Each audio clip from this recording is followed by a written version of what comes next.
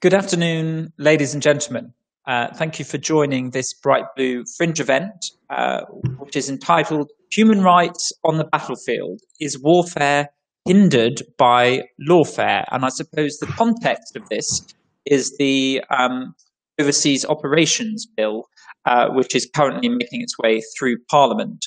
Government has brought the bill forward to stop vexatious claims, but critics believe that it could give a green light to war crimes. So we've got a great panel today to discuss this issue and the Overseas Operations Bill.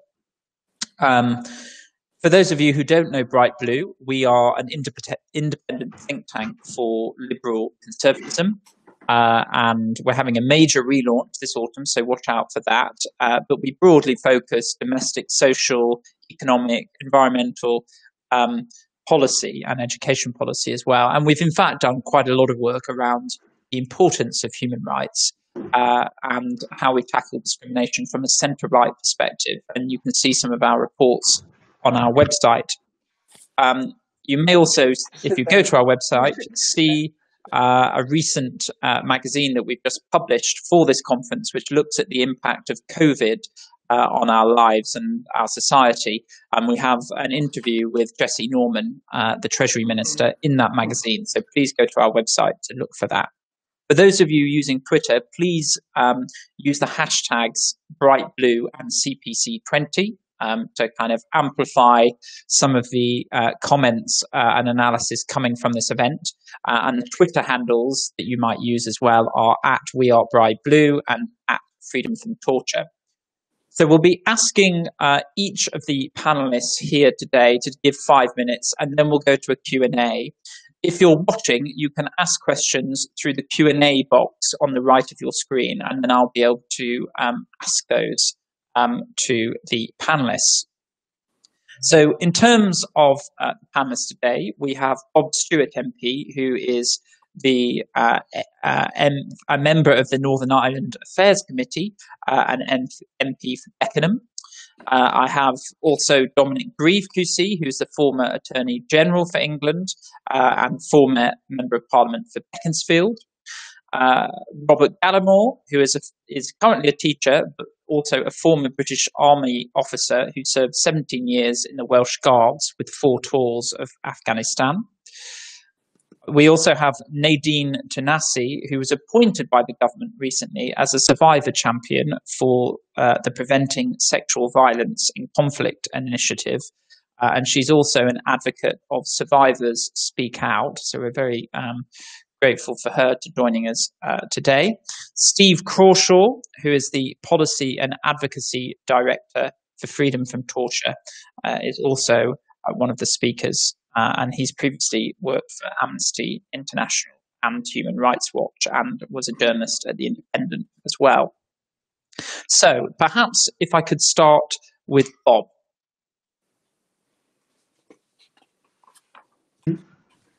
I believe human rights must be respected as far as possible on the battlefield, and lawfare should guide warfare.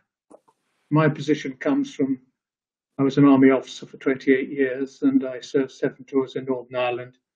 And I also worked for the United Nations and alongside the International Committee of the Red Cross in Bosnia.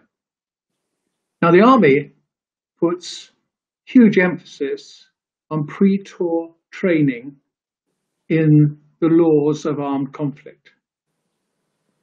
In Northern Ireland, we spent a heck of a lot of time understanding what we call the yellow card and the rules of how you take prisoners and how you deal with them. We exercised, we practiced with, for real, insofar as it was on exercise. We took prisoners and we learned how to deal with them and how to talk to them, etc. Now, the bedrock for the British Army is fundamentally the Geneva Conventions, 1949, which were put out on the 12th of August, 1949. Now, if you actually look at this document, which is quite long and detailed, but in very simple language. It is unlike most of the stuff I have to read in Parliament here. It's very clear and simple and well written. It covers all sorts of things like, how you deal with prisoners, how you deal with hospitals, how you actually look after civilians and families, and how you protect prisoners. It is extremely detailed and, as I've said, quite clear. And it's something that in the army we spend a lot of time making sure that everyone, right down to the most low-ranking soldier, understands. It's very difficult for soldiers, let's be honest. If you're in a conflict like Afghanistan or Iraq or any major war, in 1 minute you're trying to kill someone who's your enemy. The next minute, when you captured them, you have a responsibility for looking after them in all senses, just as much as you look after your own people, and particularly if they're wounded. And their priority in the wound list comes because of the severity of their wounds, not because of whether they were enemy or not. So that responsibility is sometimes very difficult for soldiers. Now, Article 32 of the Geneva Convention specifically says and clearly states that torture is not in any way acceptable. It's quite clear. And that's what I've always thought. I've used the Geneva Conventions. I've said in the field, particularly in Bosnia, I remember saying, this is in the Geneva Conventions. This is where I get my authority from. I'll finish by talking very briefly about the Overseas Operations Bill. Yeah, you're right. It's to stop these so-called vexatious claims. And there were a heck of a lot of them that came out of Iraq and Afghanistan, a heck of a lot of them. And it puts soldiers through hell often. It's not perfect. It's by no means perfect. But be quite clear that if someone has committed a war crime, regardless of this bill, that actually, and there is actually a case to be answered. In that case, they would and should be brought to trial. I'll stop there. Thank you, Bob, for that. I'm going to move now on to Dominic. Thank you very much, and thank you for inviting me to join this interesting and important discussion this afternoon. Can I just preface my remark with a couple of thoughts? There's this suggestion that there's some great lawyer-soldier split on this issue. And I'll simply make the point, apart from the fact I've only served very briefly in the Territorial Army, I wouldn't put a great marker on that, but I have a son who's currently a junior infantry officer serving in Kabul. So it is very much in my interest, personal and family, that people should not be the subject of malicious allegations.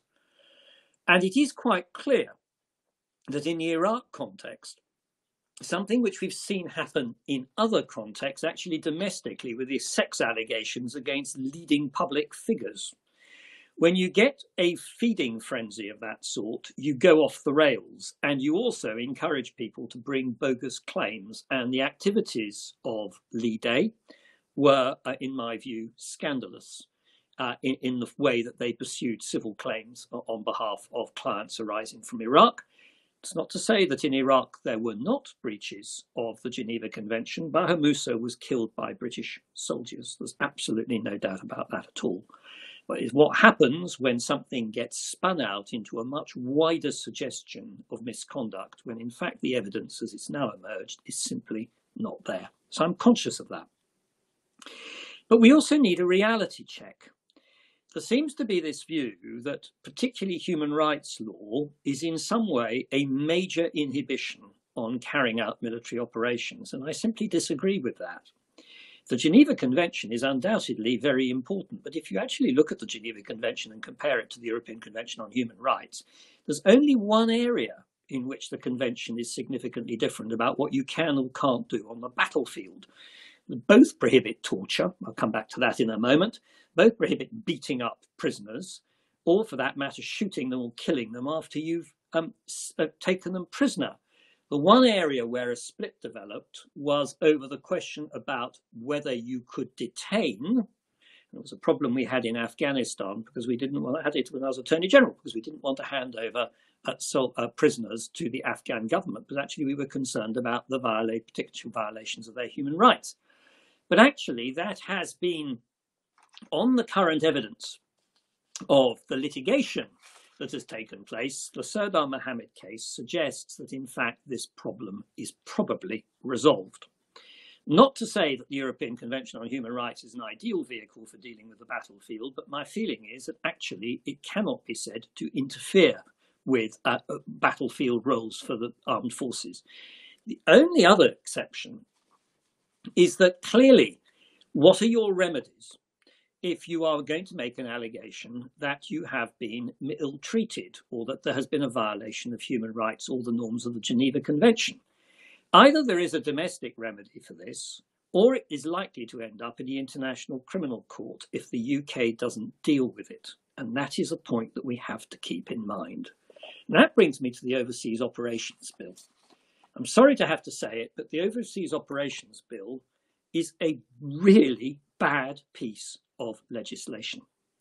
It may be well-intentioned, but it does all the wrong things. Firstly, it either means something or it is a piece of cosmetic window dressing designed, if I may say so, to mislead people as to what is likely to happen. Bob said if there really are breaches of human rights, there will still be prosecutions. Well, in that case, that's no change from where we are at present. So why are we bringing in this measure?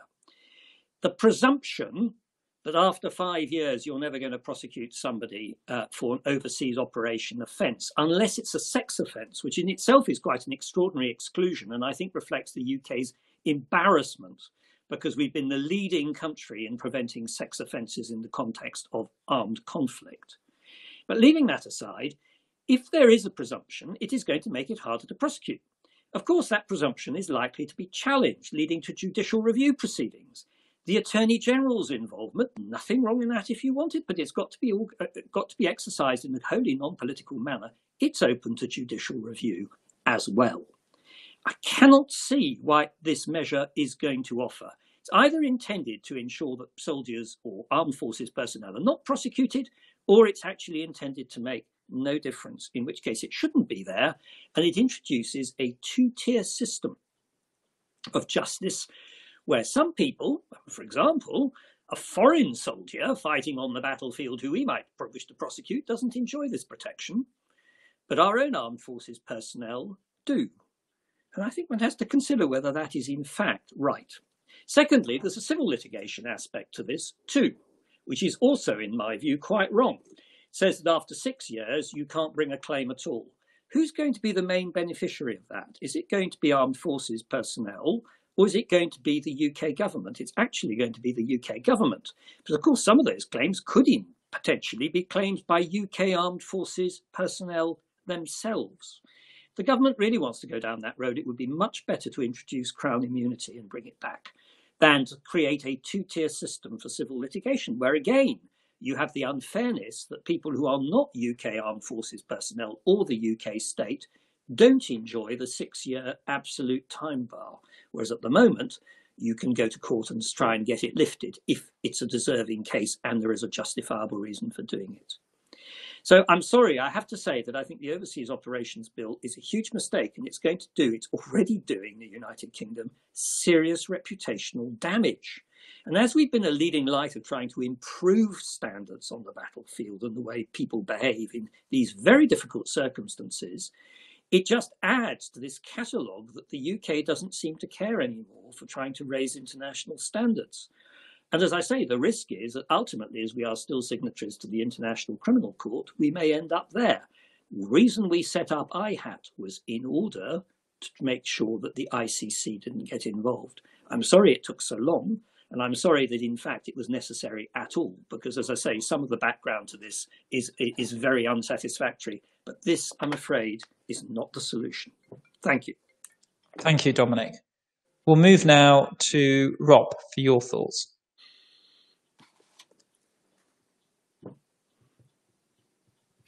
take myself off mute. Thanks, Ryan. Thanks very much. There was always a danger in speaking after Dominic Grieve, because I usually find myself in almost complete agreement with most of his public utterances, and I am again mainly here. So he's stolen most of my thunder, but I'll carry on anyway, as I have prepared something.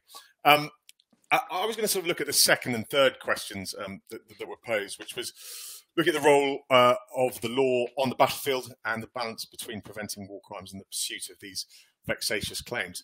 The Overseas Operation Bill, at least, appears to me, a layman, to seem to imply that there sort of can be conflict or incompatibility between, on the one hand, adhering to the law, and on the other, the prosecution of successful military operations. And the government seems to believe it needs to resolve this thorny issue. And in resolving it, it appears to me that it is setting itself firmly on the side of the put-upon soldier. And I, again, sort of just reiterating Dominic's points, I think it's a really dangerous way to look at these issues. Not least because I find sort of martial lionisation in government a little unappealing. But as someone who previously operated very much on the prosecuting military operations side of the house, I used to really like the law.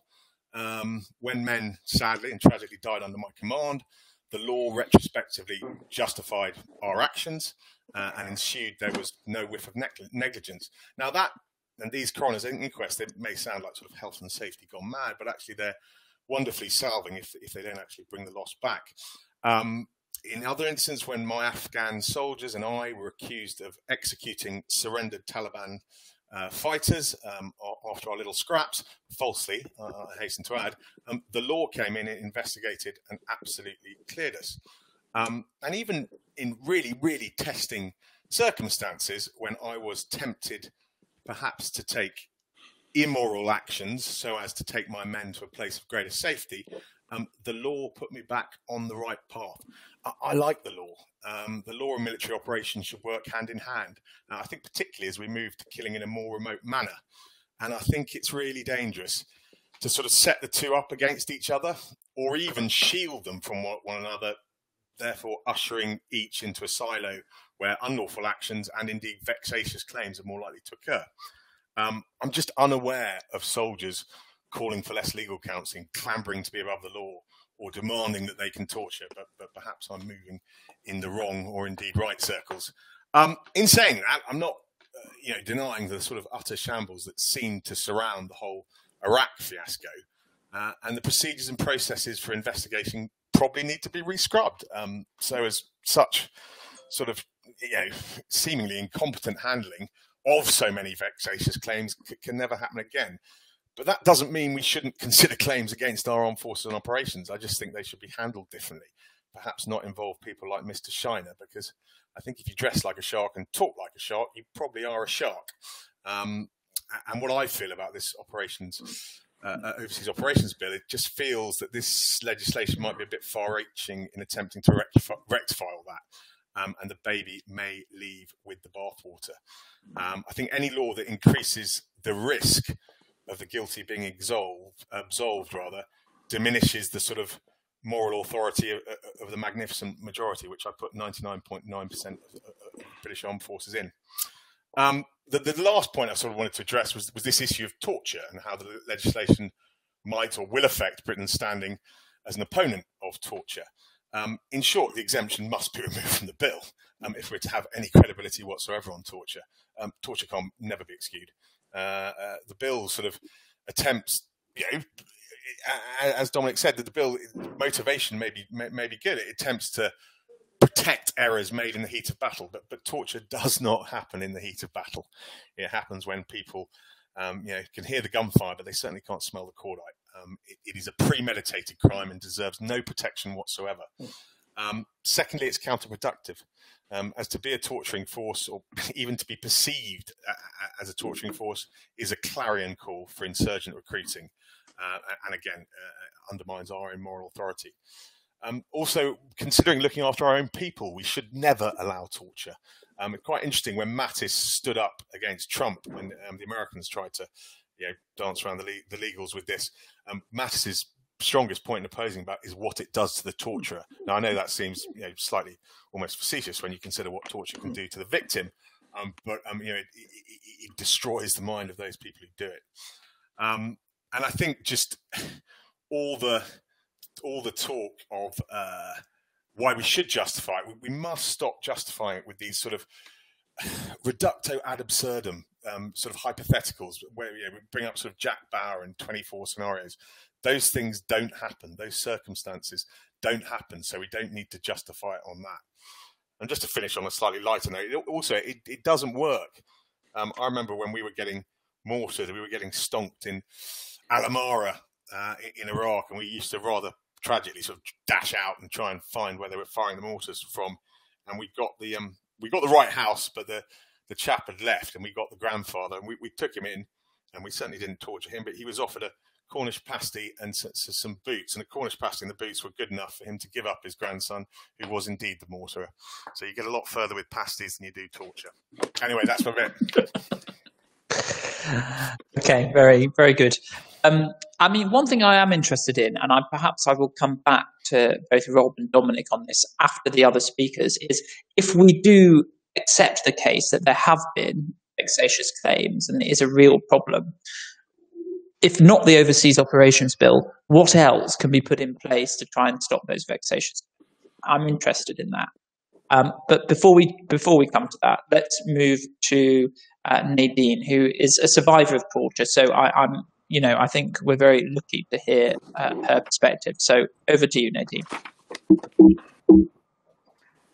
I just want to say how grateful I am to be asked to be part of this important discussion, and I'm here to represent the voices of survivors.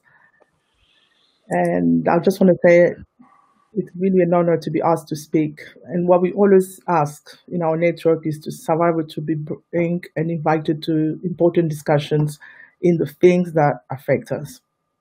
So what I really want to say is I was very honored when appointed alongside my colleague Kobasia Ausu as the UK first survivor champion by Lord Terrick last year. And for a long time during our advocacy with the Survival Speak Up Network, we campaign for survivors' empowerment, survivor voices to be heard in important decision-making process. Survivors in our network often say, let nothing about us be without us. And I believe that with the Preventing Sexual Violence Initiative, this government has done just that.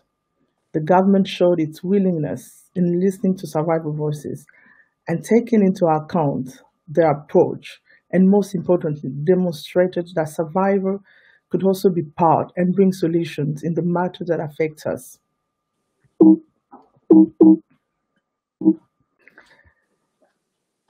I'm very grateful for the UK leadership shown in this important issue, not only by having survivor, but also inviting other countries to be part of this initiative. I think I'm having a problem with my laptop.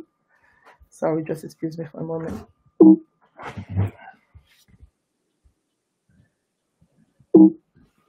And I also welcome the fact that rape and sexual violence are excluded from the proposed legislation. Sexual violence should not happen to anybody. There is so much stigma and blame that is attached to this crime, and quite often, seeking justice seems like an unachievable goal.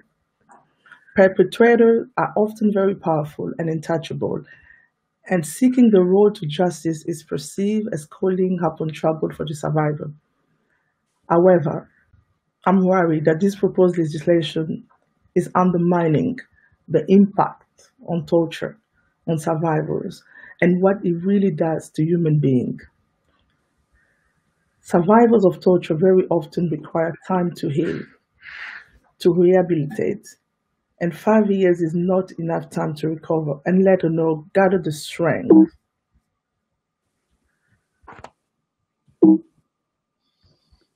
Sorry.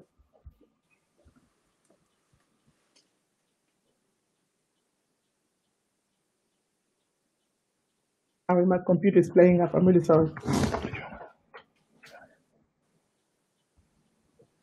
Bring it down, please.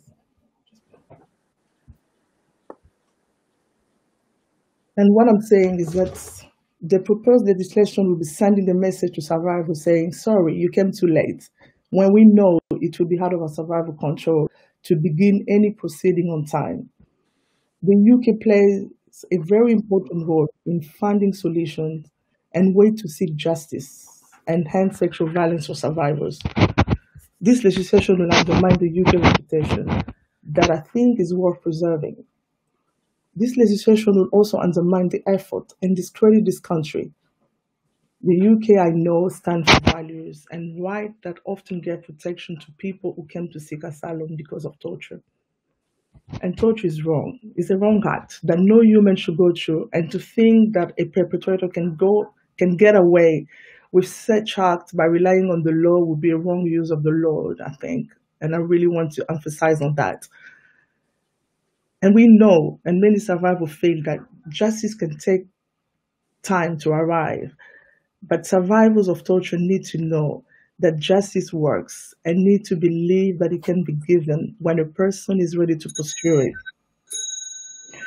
I just want to say that I believe in this country because it offered me protection when I needed it. And part of the work we do in speaking against torture is to speak so that perpetrators would know that survivors are not always silenced. And we believe that the role of justice is also to deter others from committing the same crime. I just want to say that we must stop and think the kind of message that this proposed legislation will be sending. It might be sending the message saying that justice is best served by certain people, or certain people are more deserving to be protected. And I want to say that justice is best served when it prevents an act from happening rather than occurring. When the harm is already caused, the justice in the first place has already arrived too late, because what we want to do is people, the perpetrator, to not even commit the crime in the first place.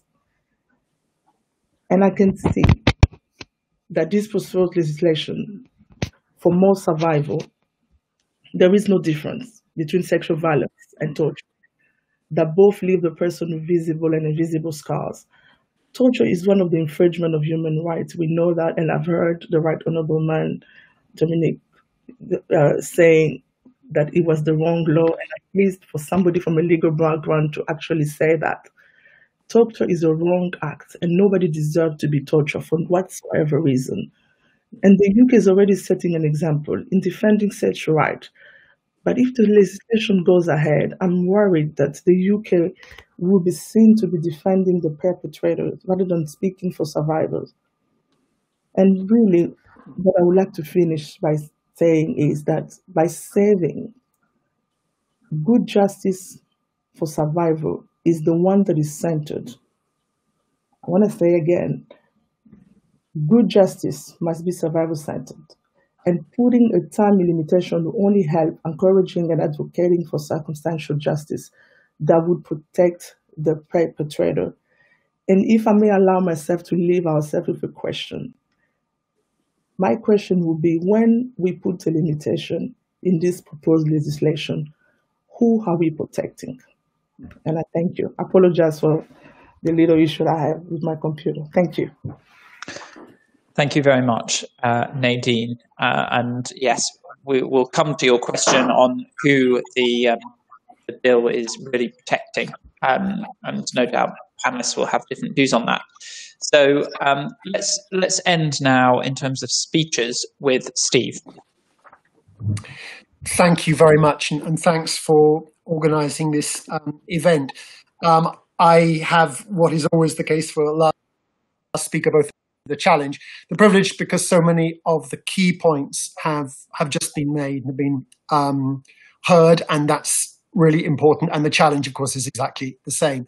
So what I would like to do is to pick up on just some of the key things that we've heard before we go into the discussion. This is an incredibly important moment for this bill. The Veterans Minister, who has been at the heart of the thinking on this bill, will be speaking to the Committee on Human Rights later this afternoon. Tomorrow it begins its journey through the committee stage, and these are very, very important themes, as I think all of us agree. Bob Stewart talked quite rightly about the incredibly central role that both the Geneva Conventions play in international humanitarian law, in other words, the laws of war, the absolute global ban on torture. And he rightly says that the UK has played an important role in this. The UK, in fact, since Magna Carta, has played an important role in saying, actually, this is wrong. This cannot happen. And it's the framework that is so important of what's stealing. He also talked about the fact of the pressures that people are put under if an investigation drags out and drags out and drags out. And Dominic referred to this also. If that happens, clearly that's a problem, but that's a process problem. It's not a reason to change the law and to make it easier to commit some of the gravest war crimes. And I think we must be in absolutely no doubt. This bill does make it easier, make it harder to prosecute the hardest crimes. So the word exceptional is used in the bill. This, after 5 years, which, as Nadine and others have said, is really just a blink of an eye in many senses. After 5 years only, it would only be in, quote, exceptional circumstances that prosecution goes ahead. And we can see what kind of signal that sends if that continues. The training which Bob Stewart rightly refers to, absolutely right. It's really good training that is there, and that's actually got better over the years. It now builds in the accountability themes, all of that. But as one expert on these themes wrote recently, that very good training comes in significant, or would come in very significant tension with this bill if it's allowed to go ahead. So it's no point saying, well, it would still be possible in some limited circumstances to go ahead with prosecution. The fact is that both for torture and other grave war crimes, the indication is it would not happen. And I loved Nadine's framing a moment ago of how justice also casts forward in a sense. It is, of course, about accountability, but actually that very sense of seeing justice being done, that is something which makes it less likely those crimes will be committed in future. And the opposite also applies, that where there is no justice, then it becomes easier to do that in future. Dominic Grieve talked about it being perhaps a well-intentioned bill, but really bad because it misleads people. I couldn't agree more on that. I think that's what we need to look at. It's not where the problems over here, it's what will this bill actually do if it happens. And I firmly believe there is nobody, not just listening in and being part of this panel and listening in or watching it, but also across the country, there can be no one who actually wants to make it harder to prosecute torture. But that, in flat terms, is what the bill does. We often hear people saying, oh, you should read the bill more carefully. Believe us, we read it very, very, very carefully. We've talked to many leading lawyers who have talked about it, who have looked at it very carefully. And finally, just to go to the point that Nadine was also highlighting there, we have an extraordinary situation where the government itself asked in its consultation last year, within the consultation, question 11 of that said, should we perhaps exclude from this rape, sexual violence, and or torture? The government itself came back and said, actually, sexual violence should not be included. You shouldn't be able to get off from rape or sexual violence after 5 years. And we're very pleased for that. That is a truly horrific crime which has so much impact on so many people's lives. But torture is something which is intended to break the individual, to destroy lives, and indeed it destroys society as a knock-on impact of that. The idea that somehow torture and indeed other grave crimes can be seen as a lesser crime seems to me and seems to us to be utterly unthinkable. So I very, very much hope that in these key weeks of discussion that lie ahead of us, it will be with full agreement that we can't just have one very small and limited area being excluded, that a much broader area of terrible, terrible crimes must be excluded. And as we've heard from Rob Gallimore, but also from many, many others, many people within the military themselves are deeply uncomfortable with this. And I think we need to remember this. So thank you very much. Thank you, Steve. Okay, we're going to go to questions. We've got a lot coming in from the audience. But one thing I just want to put to Dominic, which is, we've kind of, there's a consensus here that vexatious claims do come forward and are a problem. How do we resolve them if not through this? How do we stop them if not through this overseas operations bill? I don't think you need legislation. You've got to remember that the origin of all this comes from the Iraq and the Afghan allegations, some of which may have been correct, but most of which were not. And I suspect we were very ill prepared to deal with that. We hadn't sorted out, just to take an example, the idea of an independent investigation, which would be separate from, say, the investigation by the military police reporting up to the Service Prosecution Authority. That's just one example of difficult areas for us. We actually did sort it out, but I'm afraid that by the time we did, the what I call the feeding frenzy, which is, as I say, a disreputable aspect of this, had got underway, and it also had enough traction, precisely because the UK government was seen as floundering in its initial responses, for people to think that there was some terrible series of crimes to be investigated, and that then led to the allegations against individual members of the armed forces, which have only now just about been cleared up. I think Dame Heather Hallett's latest report is the final, I'd like to think, the end of this saga. But actually, if we have the right processes in place, and we don't allow media feeding frenzies to grow on this, I actually think that most of these allegations can be investigated and resolved pretty quickly. Of course, you can't prevent people making allegations.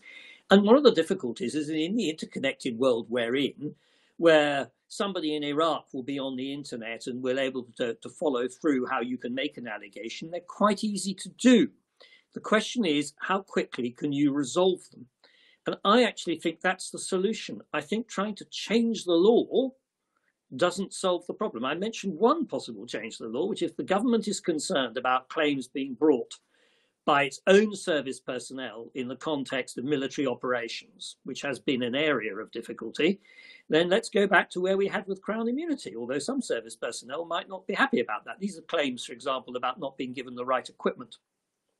But it's right to point out that at the moment, no such claim has succeeded in the context of an operation, military operation. But that's what, apart from that, I would actually say that what you need is to have the right investigative processes in place, which is the Attorney General, a Service Prosecution Director. Worth bearing in mind that one of the last Service Prosecution Directors has joined in saying that this bill, along with Lord Guthrie and General Parker, to say that this is in fact a bad piece of legislation. And that's what you should do. I don't really think legislation is needed. If somebody has got a case for making legislation, all I can say is that as an ex-AG, I'd be happy to listen. But nobody's made that case to me successfully at present. Great, thank you, Dominic. And then Bob, over to you. So this point about the exemptions within the bill around sexual violence, that seems to imply that other crimes, such as torture, that somehow there is a sort of way out for that. If the government felt that there was a need to put the exemption in on sexual violence, there's almost an admission there that perhaps something around torture after 5 years might be permissible under the bill. Mute myself. Well, I don't think torture's permissible under any circumstances, and I don't think the bill mentions torture actually. I think I looked at that. I did actually read it too, and I can't recall torture being mentioned, because I feel, and when I was in the House of Commons, I said, look, torture is quite clearly and specifically not allowed under the Geneva Conventions, and I actually consider the Geneva Conventions to be the most authoritative document in the world on this matter, and I've used them. I have used the Geneva Conventions and quoted them in the field when I was in Bosnia, certainly. So I don't actually see, I don't mind whether torture, I'd like it to have been in Schedule 1, but I'm not going to go down a ditch on it, because torture is prohibited, end of. Great. Let's open it up to questions from the floor. So Mia Rosselli has asked, it's my understanding that currently only officers are trained to understand the principles of international humanitarian law of war. Should that be expanded to all serving soldiers? So perhaps, Rob, that might be something for you. I'm afraid it's a short answer. It's not true. It's trickled down to everybody. I mean, you could. I'm trying to throw myself back to staff college, where perhaps we did a little bit more on it, but no, that's simply not true. Soldiers, this is trained down to the very lowest level. Okay.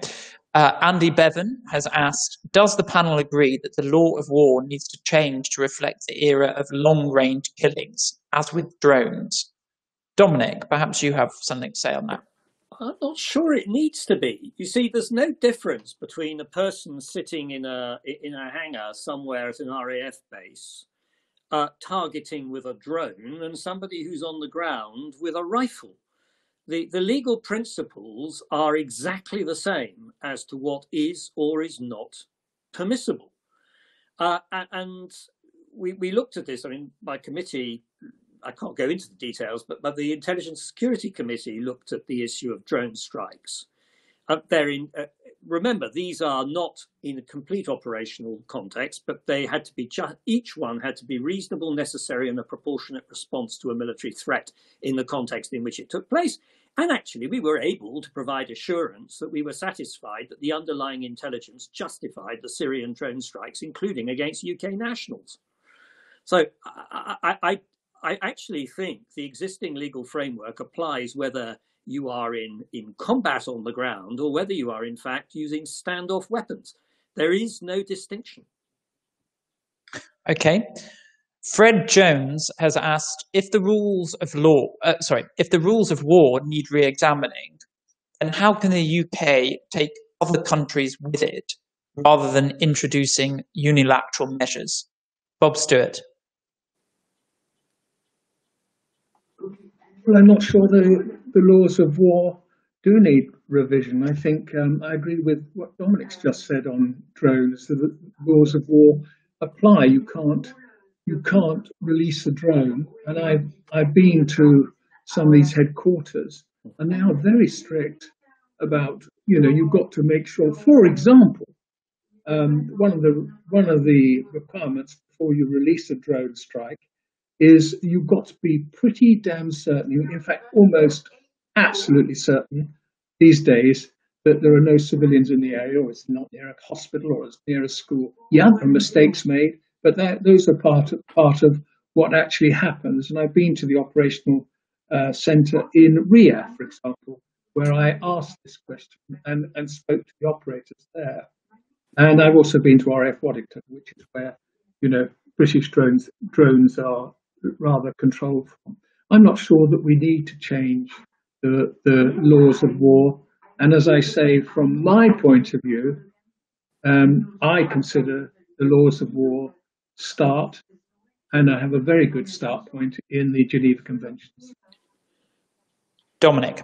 I'm just going to say, there is an issue. I touched on it in my introduction about the overlap between the Geneva Conventions and the European Convention on Human Rights and the way it's been interpreted by the European Court of Human Rights, which did give the UK government areas of concern that there was an encroachment by human rights law into the simplicities of the Geneva Convention. Now, I happen to think this is correct. But fortunately, the evidence suggests that the Court of Human Rights has understood it. Our own Supreme Court has clearly understood it and tried to make sure that the two are reconciled. If there is an area where we can work, and as long as we remain signatories of the convention, I have absolutely no doubt that we can work with key partners like France in trying to make sure that there's an understanding that the European Convention on Human Rights should not be used or developed in a way which starts creating a conflict with the Geneva Conventions. And as I say, there was a risk, I accept it, of that developing, but I hope, it's now largely gone away. The UK government had rather taken the view that the convention didn't apply abroad at all, and so had ignored it. And I'm afraid that the jurisprudence is that it does apply abroad in circumstances where you are exercising control. Different thing from being, say, in the middle of a battlefield against a foreign state. But I think that's something that we're going to have to live with. And my view is it is reconcilable with the Geneva Conventions, and we're heading in the right direction. But certainly the UK could use its influence to ensure that that continues. Great. Fiona Watts has asked, should the UK revise its official secrets legislation to permit whistleblowers a greater role in exposing torture and abuse, especially given the experiences of the noughties? Steve, perhaps I could come to you on that.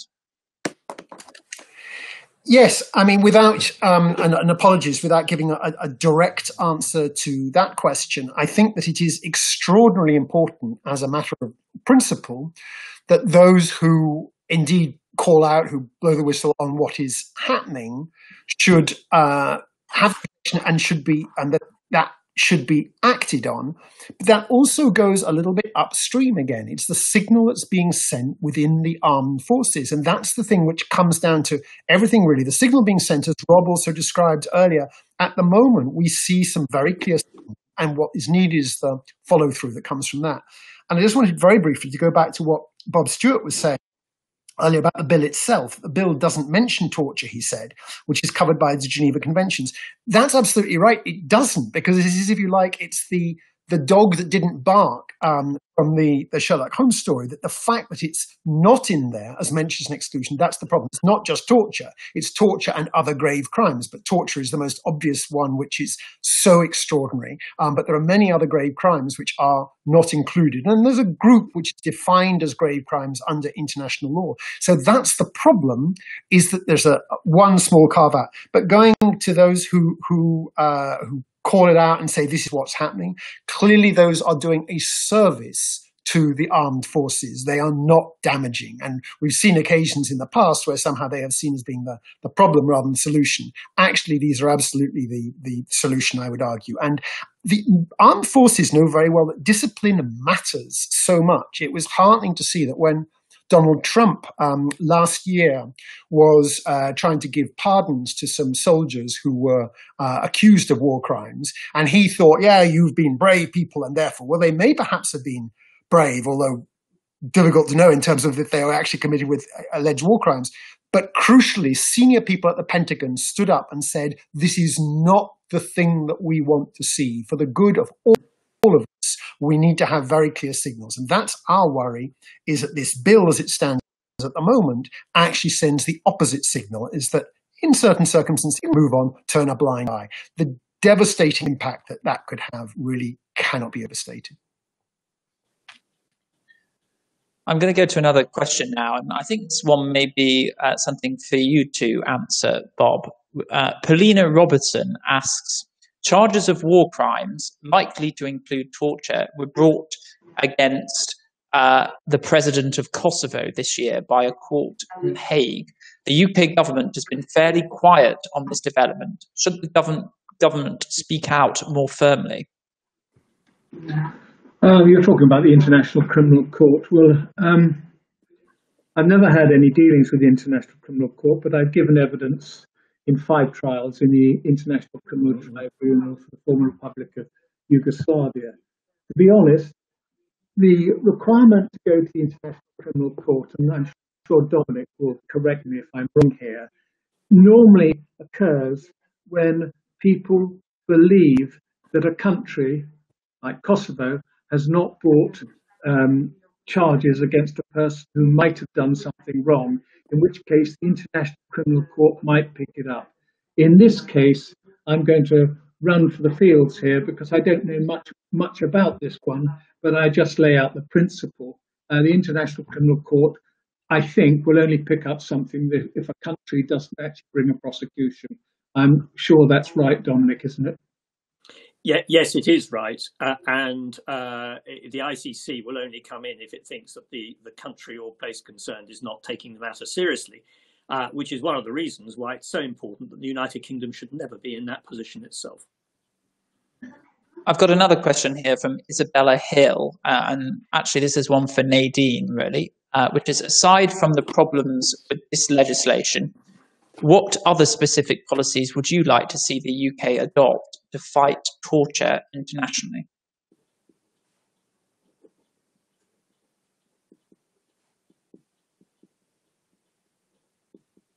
You need to Yeah, unmute yourself. yeah, I can hear that. Could you say that again, please? Isabella Mhm, Hill has asked, mhm. aside from the problems with this legislation, what other specific policies would you like to see the UK adopt to fight torture internationally? I think that I would like to see policies that support organizations locally that are actually protecting survivors after they have suffered stigma, because we know that stigma is a big thing with survivors. And if we have policies where, because I'll talk specifically about the initiative of the UK government that is leading and has invited a lot of countries, every survivor feels ashamed of what has happened to them. So the blame is really shifted here. And I think that if we have policies that really support survivors to that line, that would be a very good example set in influencing cultures and people's really mindset in the way that the survivors are treated, even though they are the victims. So it looks like the blame is really shifted. The perpetrator get away easily, but the survivor is left with the one putting a shame. More policy to really strengthen and giving community power to actually protect people who need the protection in that sense, and to be rehabilitated and reintroduced in their communities as well. I think leadership in that sense will also be like really the strong work done on the ground that is needed in setting an example. I don't know if I've answered that. Yeah, no, that's good. Thank you, Nadine. So a question now from Neil Mukherjee, who has asked, how can we improve our military code of practice? Do you think that war is beyond the code of practice? What is the status of military diplomatic immunity? So a few questions there. Rob, perhaps you want to come back. Yeah, I mean, as a, I'm almost a decade out of date. But when I left and when I had it to guide me for 10 years, it was pretty spot on. I sound like I think we're faultless, and I don't. And faults can happen in how it's applied, and sometimes even the quality of the people who apply it. But actually, the guidance is spot on. It doesn't need alteration. I must say, I think that's my impression as well. I'm not conscious that the code which is provided to the armed forces of engagement, particularly when they're going into an operational theatre, seems to me to be in any way deficient. And it seems to me to work well, and picking up the point that was made earlier, to be percolated down to every level of the armed forces. And of course, there's no diplomatic immunity for the armed forces, except insofar as some armed forces personnel. I know there's the US example of US personnel who may have some level of diplomatic immunity in this country, but that's a rather separate issue. It's not about operational conditions. Okay, thank you for that. That's good clarification. Christopher Clark has asked, what is the UK government doing to ensure to make all parties to the Geneva Convention sign Protocols 1 and 2? So, Bob Stewart, perhaps you might want to come in on that. It's a question, I suppose, about foreign policy, really. Well, I don't think we can force ourselves on any foreign government. I'm not quite sure what you mean by Protocols 1 and 2, but the Geneva Conventions, they're the high contracting parties, as the normal cry, which presumably means states. I'm not sure we can force any state to do it. It's a moral thing, and I hope it's slightly connected to the United Nations as well. But I think that each state decides whether it applies the Geneva Conventions or not. Some apparently do not. Yes, I hesitate to say that my experience when I was in government is that success in persuading countries to sign up to international agreements or protocols to agreements that the United Kingdom is promoting is very dependent on the United Kingdom's general status. And if it's seen as being a country promoting rules-based international system, it punches above its weight. And if it does not, well, then I'm afraid it starts to punch under its weight, or perhaps to its weight, which is of a country of 65 million people, and that's it. And I regret to have to say this, but at the moment, not just over this bill, the operations bill, but I'm afraid over the internal markets bill, there is a knock-on effect on the way in which other countries will perceive the United Kingdom if it's not seen to be taking international obligations seriously. It's one of those really intangible things, but it matters. And on the whole, we have prospered as a country by having that status. And we are, I'm afraid, at the moment, in danger of losing it. Great. We are coming towards the end. There's one question, Bob, which I thought you might want to answer finally, which is from Liliane Demesh, who asks, without a time limit, how do we deal with the long saga over Northern Ireland soldiers whose lives have been destroyed by the present unsatisfactory process? That's very difficult, to be honest. I mean, it's one that I'm on the Northern Ireland Committee. It's one that is a real problem. I mean, the feeling among the veterans, and I'm quite well connected there insofar as I'm part of the Northern Ireland veterans community and the association, is that, you know, for goodness sake, they've been investigated. For example, you know, some people have been investigated lots of times, and some people are still being re-summoned to Northern Ireland, 40 years afterwards. Now, I am not of the opinion that time dispenses the requirement for justice. I don't agree with that. I think that if you've done wrong, and etc. But there is a real problem also, which I'm quite sure others on the panel will agree, particularly Dominic, of getting evidence. For example, Dennis Hitchens, who's been accused and is going back to court again in February, and he's in his late 70s and he's got, you know, a really serious illness as well, has been accused of a fatality shooting. I don't want to go too much into detail, but the fact of the matter is the guy didn't actually shoot the guy. He shot high, but he's still, the other two people that might have done are dead. It's a really difficult one to get evidence to. And some people say, well, they're so old now, it's rather irrelevant. But actually, you then got to connect to the people who are the victims, the people that killed, obviously, but also the families who've lost people. And I'm thinking Bloody Sunday, for example, 1972, where 13 civilians were killed. I don't want to go too far into that either. They've had so many inquiries about this.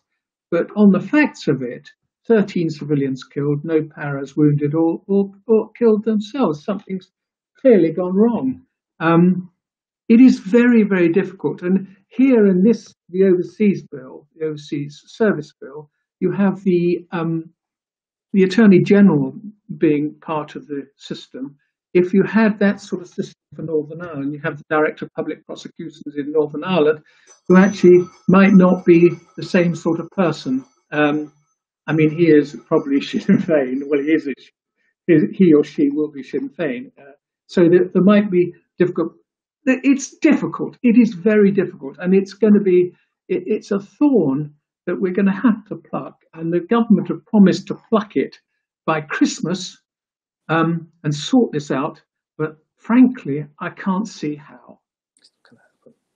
Great. Okay, we're coming to an end. So there's just a very final question that I'm going to ask every speaker, and if the answer from them could be one sentence and one sentence alone, which is on the Overseas Operations Bill. Do you want to see it dropped altogether, kept, or amended? And if amended, in what way? As concisely as possible. So, Bob. I want to keep it. It's not perfect, but it's better than the system that applies now. Nadine? I think it's wrong to put a time limitation to when people can come and feel able to claim the right. So I think it does need an amendment in that sense in regards to torture. Okay. Steve? I think the bill itself is deeply flawed in many of the ways that we've heard. But if you ask me to narrow it down, I think it is extraordinary that we have one rule on one horrific crime, but torture and other grave crimes are not covered by that. That for me is beyond extraordinary. There are many, many other issues, but if you reduce it down, that is beyond extraordinary. And I hope all can agree on that point. Dominic? I agree with Steve about it. I personally think, for the reasons I gave initially, the bill isn't remediable. It honestly ought to be dropped. It's not going to deliver what people want from it. I mean, this is the thing which really gets me more than anything else. And once you take torture out, you must take murder out as well. I mean, are we really seriously saying that murder shouldn't be investigated?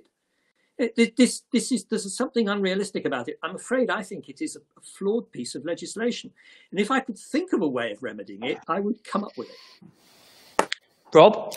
Yeah, leave the layman to last. I mean, it seems, I'm not sure it seems necessary. It seems hastily put together, which probably means it should be dropped.